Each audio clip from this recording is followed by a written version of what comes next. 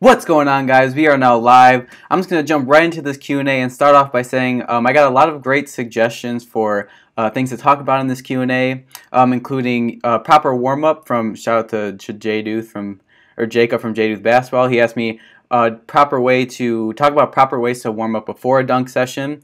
Tracking progress was another suggestion I got. And then the last thing I'm going to end with is going to be, it's a little bit of like a clickbait just to add in the title, but I'm going to talk about like this thought I had after going over the research for this Q&A. It was just a random thought, and I'm going to talk about learning how to dunk and kind of the thought I had about related to that. Hey, what's up? Shout out to Peter in the live chat right now. But the topic of this Q&A is going to be on high velocity training. And I kind of got the interest in talking about this topic because I feel like I've gone through a few different phases, I guess you could say, of training, including like strength. I've been doing contrast training, plyometric training, just different types of training that I feel like I've gone through. So I just wanted to cover something I haven't really looked into much, and that was high velocity training. And another thing that kind of got me to think about it was, if you guys saw, I'm going to switch to the split screen really quick. If you guys have seen on my Instagram, I made this post a while back, but I actually had a vertical jump analysis done at my school in the lab here. And something that I remember when I was thinking about, looking into this high velocity training was that this line right here. So the 2-foot jump that had the greatest, that I jumped the highest after, had the greatest takeoff velocity. So that was just something I wanted to point out in the vertical jump analysis that I got done last year, just to kind of share with you guys on where I also got the idea to look into this high velocity training. Hey, what's up, Mitchell? So I want to start off by going over just kind of a definition of high velocity training and how the let's see here, the American College of Sports Medicine kind of defines it. And they basically just describe high velocity training as in the first line right here, as an individual's ability to move quickly and maximize power output. So that's just basically like a quick summary of what high velocity training entails and what the goal of it would be. And then also this last line here, therefore the resultant movement speed can be increased if training exercises are performed very fast with a light load. So I think the key out of that last line is very fast and with a lighter load. So again, that would be to maximize power output in the higher velocity training. So the focus again is speed with a lighter load. And then also there's the summary at the bottom here, talked about, it's clear from the research that high velocity low load training is related to an ability to produce force quickly. So that's something that's going to be carried over into the first study that I'm going to talk about, is producing force quickly, not just producing a high amount of force, but actually producing it quickly. And it has implications for activities of daily living as well as athletic endeavors. High velocity exercises results in specific high velocity adaptations.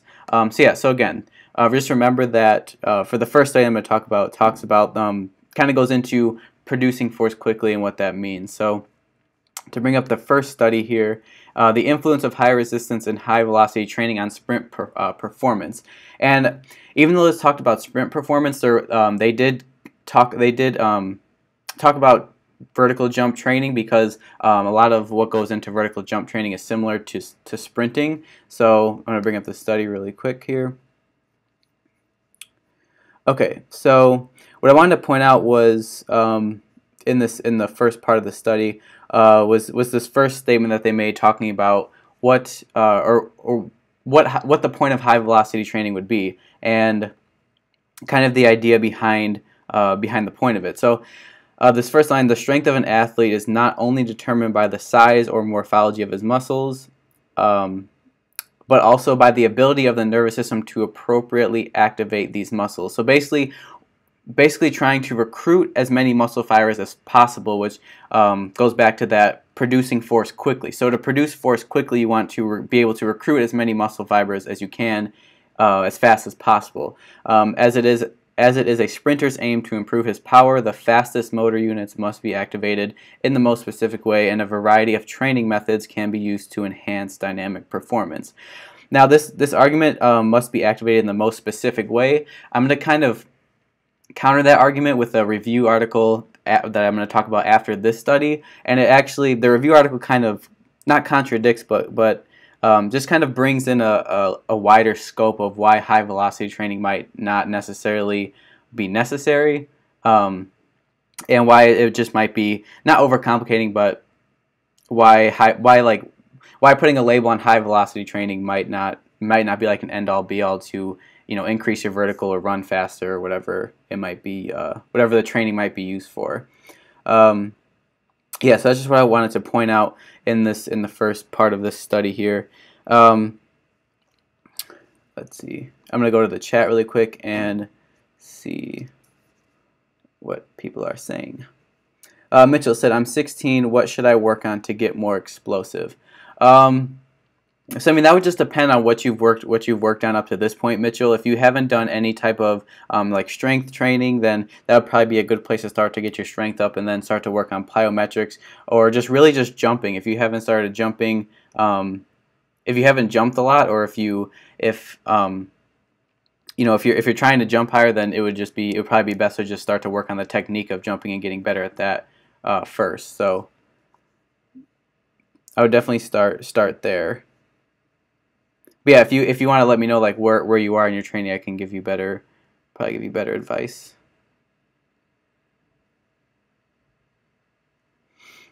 Okay, but I'm going to switch back now to that study we were just talking about.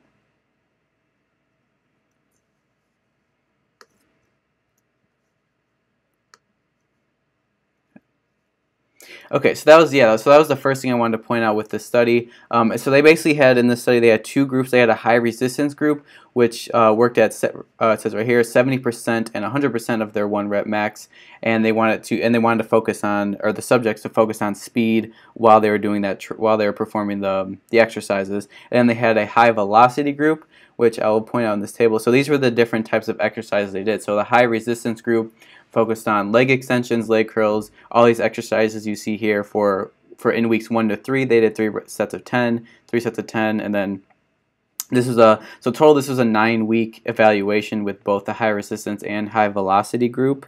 And with the high velocity group, the argument was that there would be a higher stress on speed, because they were just working with body weighted movements and plyometrics.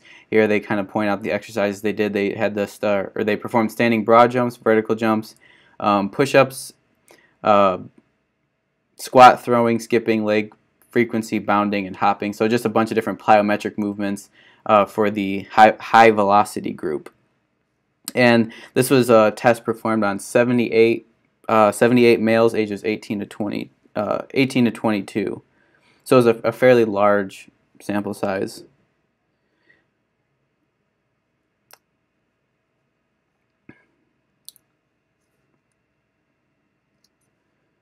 Going to go to the chat really quick.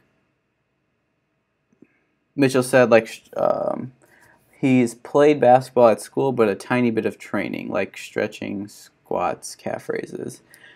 Okay, yeah, so Mitchell, so if you want to, start to improve your explosiveness even more, then I would definitely say just to start to jump more often. Just practice doing like rim touches or touching a high point, the highest point you can get, on the backboard or on the net or whatever the highest point is, and just keep pushing yourself to reach higher and higher from that point. And then while you're doing that, you can also be building strength or gaining strength by doing those squats and calf raises and other strength type of exercises, but primarily focusing on speed. It doesn't have to necessarily be the heaviest weight, but you can also focus on how fast you're doing the movement if you don't want to incorporate heavier weights right away, or even body weighted movements, which is kind of how I got started. Okay, so I'm going to talk about now the results of that study, and that'll be the first. That'll be the end of the first study. again, the second one was a review that kind of contradicted this, or just again like gave a broader scope on why these types of trainings, these labels of training might not necessarily be like an end all or the only type of training that someone should do. So there's another point in this that I wanted to point out really quick before talking about the conclusion, and that is right here. So other uses. So again, so they had a high velocity group and then a high resistance group, and they pointed out that most of the time, if somebody is in a strength training program or a high resistance program, but they're also working on speed or jumping or something like that, that there's usually a bridging of the gap of the high resistance training with some type of running, or where is it? Either some type of running or jumping or plyometric exercises to kind of bridge the gap between only doing strength exercises compared to only doing like running or jumping exercises. So it's just a way to I guess apply that strength.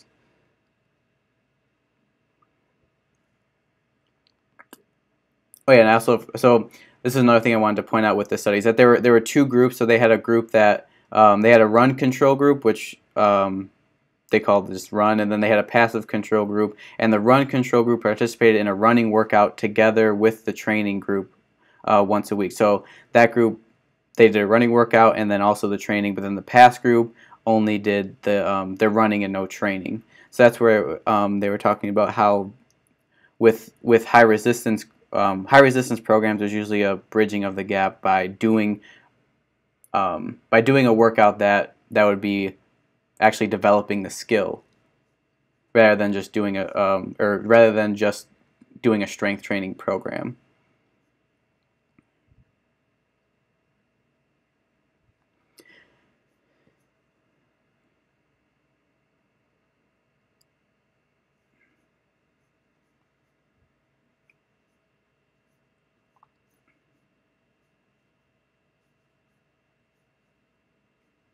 Okay, and then lastly, I want to point out the training. Okay, so the effects that they found in this study was that the high resistance training group resulted in a significant enhancement of the 10 rep max values of 5 selected exercises of bench, leg press, half squat, leg extension, and arm curl. The high velocity training group also resulted in a significant improvement of the performances in vertical jump, standing broad jump, hopping, bounding, and backwards throwing.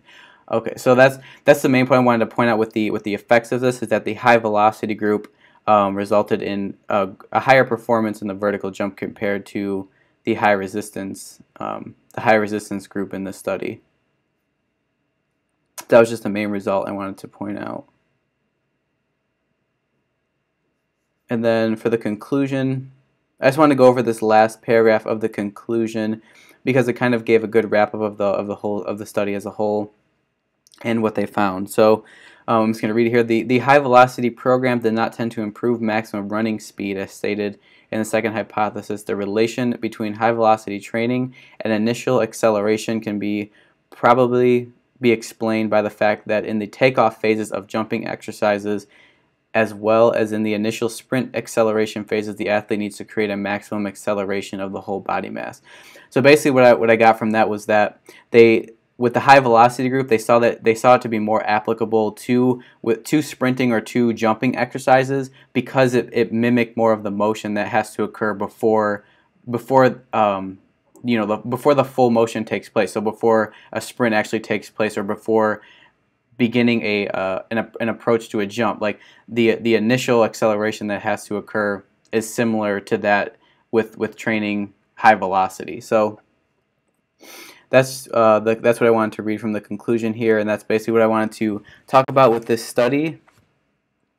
And I want to bring up the review article, but first I'm going to look back at the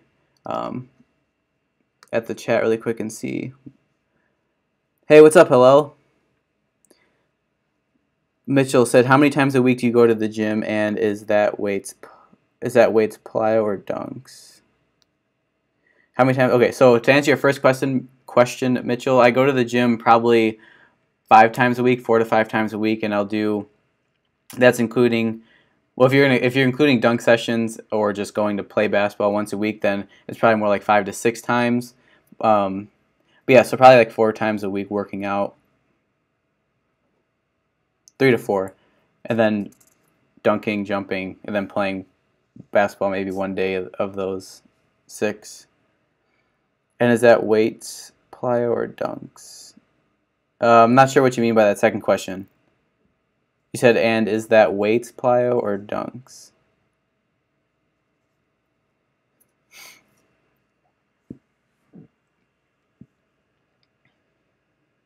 All right, so with the second article that I want to bring up and talk about,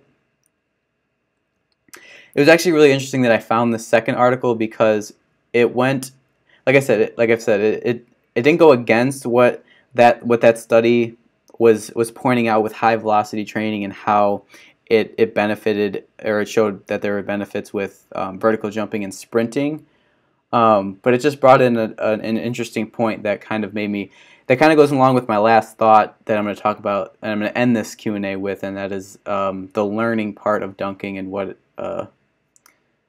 that means. So with this review, okay, let me see really quick.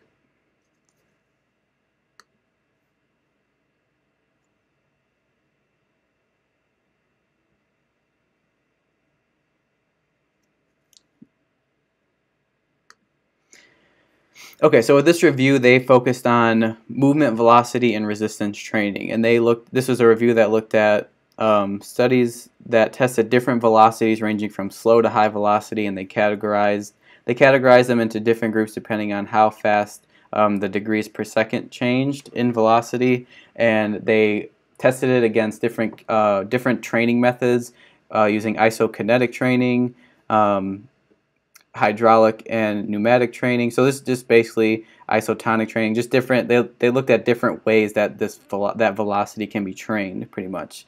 So the first thing I wanted to point out, so basically in this study, the reason I'm bringing up this study is because of the points that they made in it, and why it couldn't be easy. You know, if you hear one thing in one study, why it can be easy to just kind of take that as evidence, and it being the like the right way to look at it in a sense, I guess. But in this study, they started off with, or not start off, but the first thing I wanted to bring up in this study was,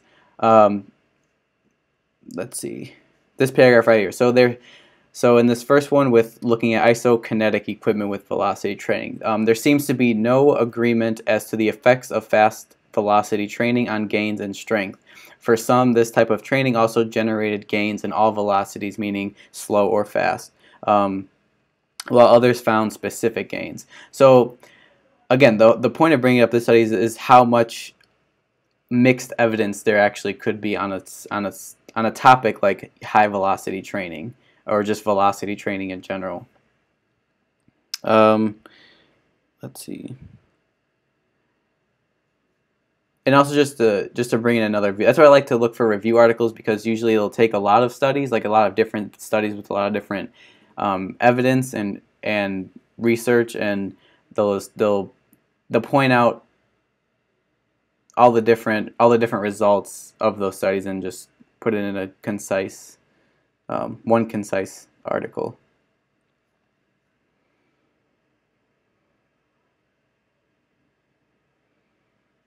Okay. And the second thing I wanted to point out was this line right here. So training at slow velocity showed no significant gains in peak torque in any of the 3 velocities tested. And torque is just basically like a moment of force that usually leads to rotation. So velocity showed no significant gains in peak torque in any of the 3 velocities tested that was slow, intermediate, and fast, while gains for the fast velocity were significant only at the training speed, suggesting that a great part of the gains observed with training at high speeds is due to learning. And the second part that I wanted to read from this is kind of an interesting point, because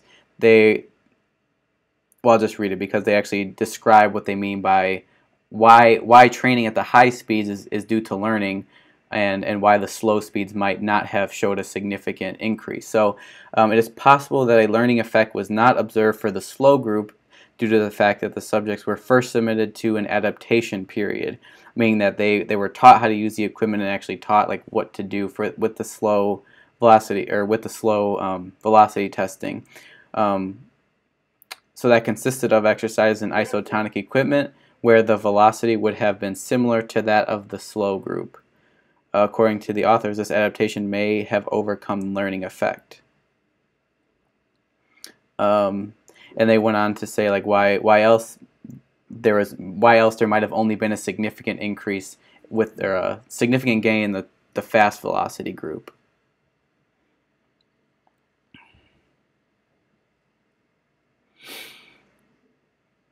Okay.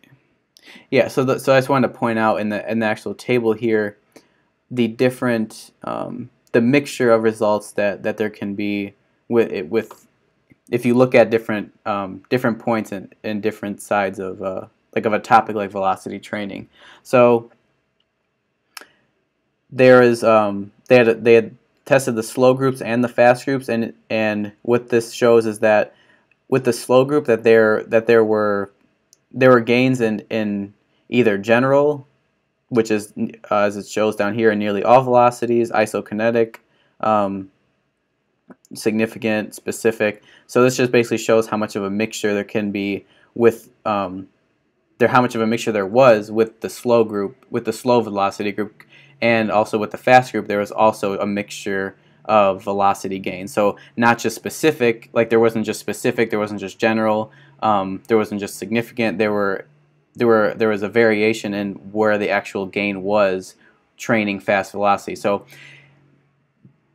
that could be correlated, or I could say that if you're thinking that you want to train high velocity in order to jump higher, that maybe training high velocity isn't the only way to train to jump higher or to work velocity to help your vertical. That's what I'm trying to say. So yeah, so after that point, let me see. I wanted to go to another velocity. Let me see here. Above 1.2 neural adaptation. So hydraulic equipment does not offer a loading system with the same characteristics as isokinetic equipment. The fluid offers resistance according to. So it's just another example of the training equipment that they use. So this was hydraulic. An average. When the number of repetitions exceeds the desired value, the resistance is increased so that the desired velocity is maintained. So that was just basically a description of how they would actually test for velocity using a specific equipment. Okay, so I want to go back to the chat really quick and answer any questions. So Mitchell is saying, and how Mitchell, do you do one thing on one day and something different on other days? Mitchell, so yeah, so usually I'll do like training one day, or so I'll do like either a contrast training day or a plyometric day, or just something related to working out, and then I'll save like dunking or more jumping related workouts for a separate day. So I don't like to do those or mix those on the same day. Mitchell said, "Do you like me asking loads of questions?" Yeah, that's what these Q&As are for, like for you guys to ask any questions, and for me to be able to answer them. I like to make these as engaging as they can be. So yeah, ask any questions you guys want to. Okay, but there's just a few more things I wanted to point out in the review, and then I'll answer the other questions that I had from this week. Let's see. Another thing I wanted to point out, though, were the... Let's see.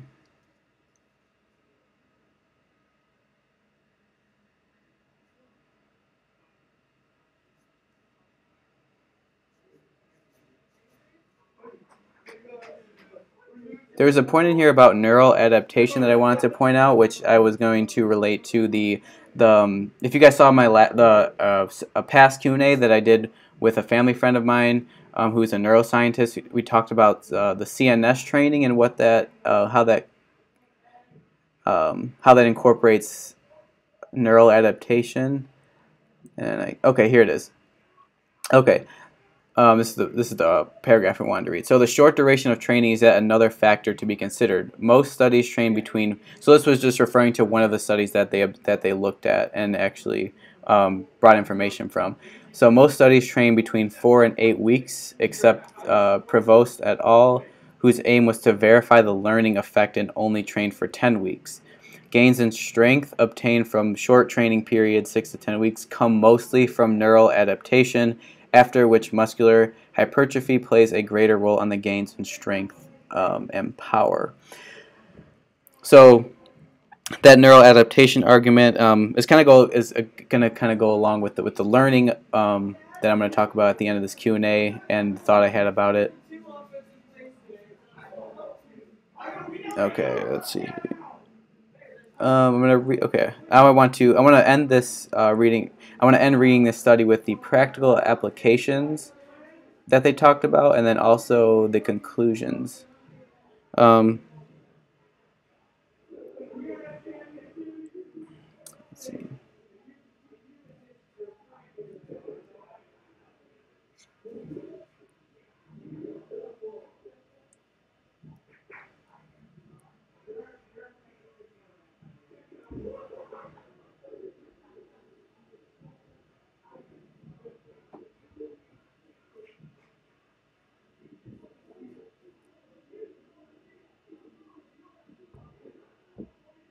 Okay, I'm going to read this last paragraph here of the practical applications. So whether resistance training at higher velocities compared with slower traditional training better enhances the improvement in functional performance. Well, this is talking about in elderly. I think there was another practical, let me see.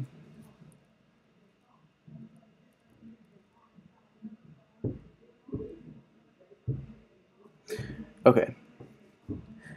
Sorry, that was not the paragraph I wanted to point out. Okay. One of the reasons for the great interest in velocity and strength training is its application in sports performance. So doing it to increase your vertical would be like an example of that. It is generally believed if a sport performance requires movement of a body segment with the speed exceeding 200 degrees per second or even 500 degrees per second, resistance training with a similar velocity will enhance the sport-specific outcome. So that's just saying that the idea is that if you train at this level, 200 degrees per second or 500 degrees per second or whatever the speed is, that would be similar to that you would perform with the vertical jump or sprint or whatever it might be. That working at that or training at that velocity in your workouts or exercises would be better. But it goes on to say 4 of the studies discussed in previous sections investigated the effect of isokinetic or isotonic resistance training on sport-specific functional performance. Both found evidence supporting the fast training group on the motor performance. Smith and Melton reported greater increases for the fast compared with the slow, 39% greater for standing broad jump, and 10 times more for standing vertical jump and 40-yard dash. But Pipes and Wilburn obtained no improvements for either group on the standing long jump, but found increases in both groups on the 40-yard dash, softball throw, vertical jump, and only in the fast group for the two-handed sitting shot put. So I thought that was, when I read that, I thought that was interesting because in the first couple that they talked about there, the group that actually tested faster velocity showed an increase in vertical jump, but then in the second two that they talked about, in the group that was working with the slower velocity, still showed improvement in the vertical jump, in the vertical jump category. The effects of isokinetic training at 100 degrees on standing long jump performance were investigated by Morris. Training was conducted for 6 weeks with previously untrained men, and no significant gains were reported on standing. Should be long jump performance.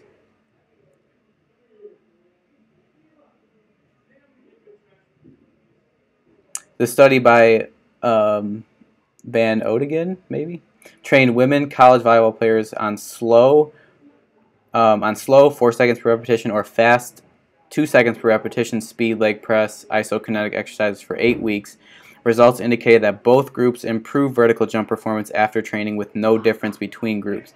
So basically what I wanted to point out with these practical applications is that is the mixture that this study found when looking at all these different studies, that whether it was slow or fast, that there were still improvements with vertical jumping. So I wanted to go to the conclusion now, and I really wanted to read the full conclusion because I thought it was a good wrap up, basically, of this whole topic of high velocity training. Okay, so some studies indicated that training with slow velocities produces general gains in strength, that is, in all velocities, while others support specific gains only at slow velocities. Training at fast velocities produces gains that are general, specific, or even at velocities equal to or lower than those used for training. So that right there just kind of just is a mixture of everything, saying that training at fast velocities produces gains either general, specific, or velocities equal or lower. So it's just everything combined. In relation to power, results are also contradictory, with some studies indicating that training with slow velocities produces sometimes general gains, sometimes specific, and that with fast velocities, gains are specific. Isotonic studies with training at different velocities point towards general gains for both slow and fast velocities. Velocity specificity can be seen in the sense that gains tend to be larger at training velocity even when there is a transfer to other velocities. Results from our lab showed opposite trends depending on the exercise being performed. What velocity should be recommended for resistance training is still not clear. Weak study designs and the lack of consensus lead to the need for more adequately controlled trials to clarify the influence of velocity on the gains in strength consequent to resistance training. Velocity specificity in resistance training to improve sport-specific performance has not been well defined. There is evidence suggesting that movement pattern and neuromuscular intent are more important than movement velocity for improving sport-specific task. And that's where I wanted. That's where I wanted to end talking about the studies on that last line right there. There is evidence suggesting that movement pattern and neuromuscular intent are more important than movement velocity for improving sport-specific tasks. So that right there, you can argue that, you know, just performing whatever the skill is or the task itself is more important in order to improve than, you know, trying to base your training off high velocity or strength or contrast or just whatever label you want to put on your training. Is that performing the skill is arguably more important than doing some type of specific training. Okay, I'm going to go back now to the chat and answer the questions. Let's see. Mitchell, what is your vertical goal in inches? Right now, Mitchell, my vertical goal in inches is 50 inches.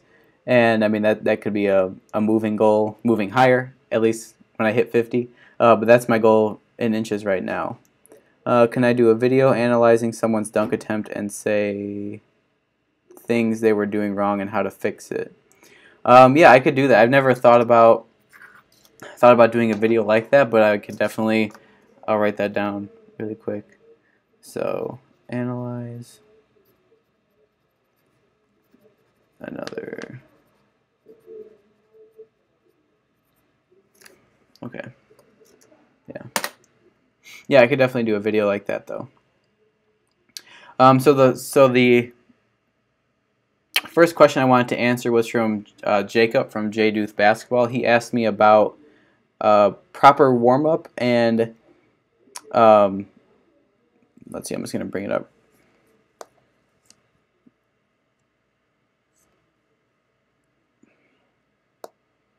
So he said how to properly warm up before dunk sessions. He's noticed that sometimes even when he stretches or warms up, that his legs still tend to get tight. Same with foam rolling. I'm not sure if I should foam roll before or after sessions. So for me, when it comes to dunk sessions, I talked about this in my last dunk session video actually. I like to have like a full dynamic warm up and that, you know, for me that means just really getting a sweat going before I actually go into the dunk session, because I did one experiment video where I tried to go into the dunk session just cold, and I felt like I was going to injure myself if I kept going at the speed that I started with. So that one I ended up just it took me like a half an hour before I even felt like warmed up for the dunk session. So in terms of like properly warming up, I would say to do like a glute or hip core targeted warm up. For me, like I like to do the resistance band walks or side to side leg kicks, or even like walking lunges, or like hip rotation, so walking and then rotating your hip in and out. Just doing stuff that would get your lower body warmed up, and then also focusing on your upper body. So doing like some type of shoulder, like dynamic shoulder warm up, like arm swings, or just doing light jumps, something to get into the movement of jumping before you actually jump. And then with dunk sessions, I'll also do kind of like I feel like it almost acts like a mini plyometric warm up, and that's just by like shooting or dribbling, or just moving around even more to get more of a sweat going and get even looser before I go into a dunk session. So those would probably be my best recommendation for warming up before a dunk session. And then with foam rolling, I'll usually do foam rolling on. I used to do it more before a workout, but I noticed that it was better to do it after after a workout or dunk session, or even on days that it's like my active rest day. That's when I'll actually put more focus into doing like foam rolling, or I have a peanut. It's just two lacrosse balls taped together, doing something like that, and actually targeting areas that are specifically sore, and just kind of resting in those areas, and just getting the muscle to loosen up. So that would be when I would recommend to use the foam roller instead of before. Maybe focus on that after, or on days that you're not dunking. So yeah, that would be my recommendation for how to properly warm up before dunk sessions, and then how to use the foam roller too. And then I had another question from Jerry5 on Instagram. He said ways to track your progression to jump higher. So for me, the way I first started to track my dunking or jumping progression was actually through starting an Instagram account. And after that, I was just able to actually see how I was progressing with my Instagram. It was just for dunking, so I would actually be able to see where I was at in terms of dunking, and I would be able to look back at the videos and see like maybe week by week or month by month, like if I was actually progressing and how I was progressing. So even though it might be hard for you to, I guess, not maybe like accept it, for you to see it at first if you're not jumping that high at the beginning, then that just recording yourself jumping and looking back and looking at it week by week, just to see, just look at your technique or how high you were getting maybe one week versus another. That would be like the best way, I think, to track your progression, is just to take like mini videos of yourself jumping, and just really like look at all the aspects and all the little the details of how you were jumping, or how high you were getting, or the technique that you had maybe during a dunk session or jumping, or whatever it might be. So that would be one way to track your progression. And then another way could just be like how I've done the experiments, where you actually just like write out like through the day, like what you did that day, maybe if that could have affected how you were jumping that day or dunking. So maybe just writing out how you were feeling, or what went on like the day before, the day of, something like that. But yeah, those would be a couple ways that you could track your progression in terms of jumping. Or I mean, even set a goal, like for me it's getting to 50 inches. So for me it's just finding different things that are higher than what I can reach now, and setting that as the goal to touch, and then just seeing how close I get to it week by week, and making that like a marker for me to get to. So setting a marker to touch, or to touch on the backboard or the rim, or whatever your goal would be, is just to set that as the goal, and then once you get that, just move it up from there.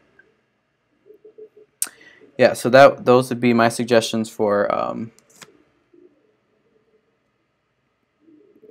dunking, for tracking dunk progress. And then I had another suggestion about body fat percentage and its effect on vertical jump, but I think I'm going to save that suggestion for another Q&A and actually look more into that topic, like look into studies and stuff and do more research into how that might affect vertical jump. Martin said he liked the idea of looking at another video and then actually talking through it.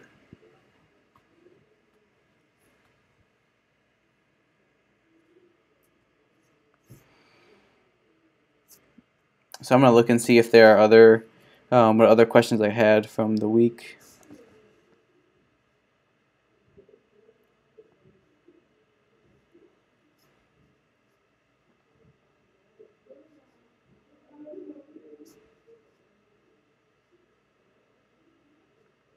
Oh, Jeffrey Jack, he said, can I get some core exercises? I think it's holding me back from dunking. So I'm just going to throw out a few core exercises that I like to do. I like to, if you have access to a TRX band, I really like those for core exercises, or just doing planks, side planks. If you have like an exercise ball, like using that to do rollouts, or even doing like single leg planks, like one leg in the air, and then switching. Just core work that activates your whole core. I know that might sound like repetitive, but it activates your whole core rather than just doing like crunches or something that might miss, you know, half your core or your obliques or something like that. So just with core exercises, just things that really they really incorporate your entire core. That's why I really like to use the TRX band, because it forces me to use my whole core rather than just, you know, doing like crunches or something like that. Or even medicine ball throws. I can go more into depth with that in a workout video.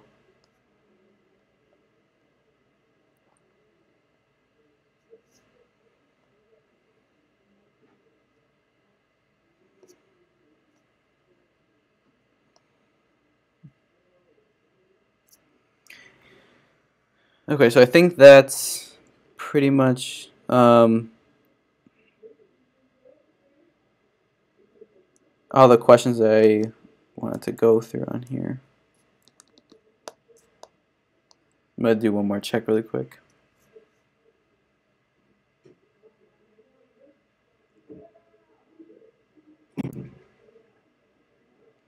Oh, I had another one from I'm just Justin on Instagram. He asked me what the ideal weight was, which I'll get into that with the next Q&A when I actually do more research into the other suggestion I had, which was the best body fat percentage for dunking.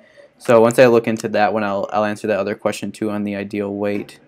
But basically, I feel like the ideal weight kind of depends on where you're at with your strength.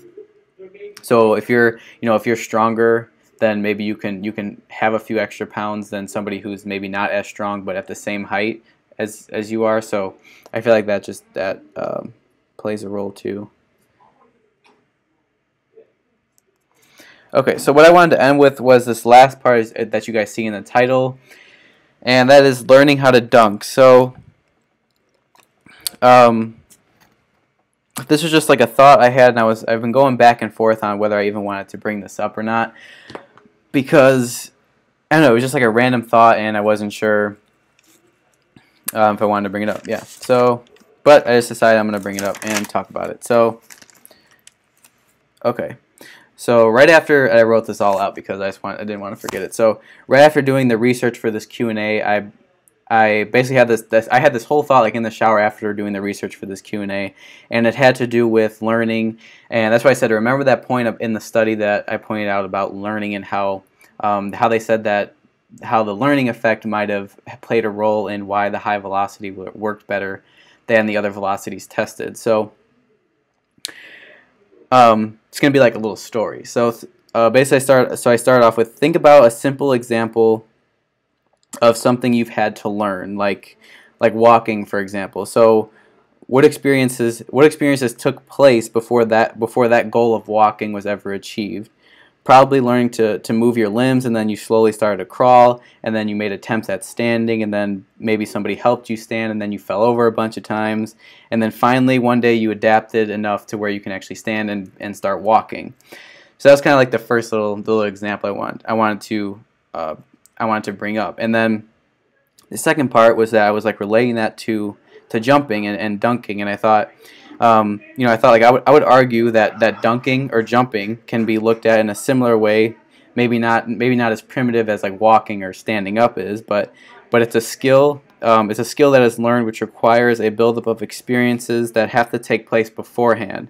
So before that goal of walking is ever achieved, there has to be a bunch of experiences that has to happen before you actually stand up and start walking. So, for example, maybe with dunking or jumping, it starts off as a thought or like an imagination, or and then from there maybe you start to watch videos of other people doing it.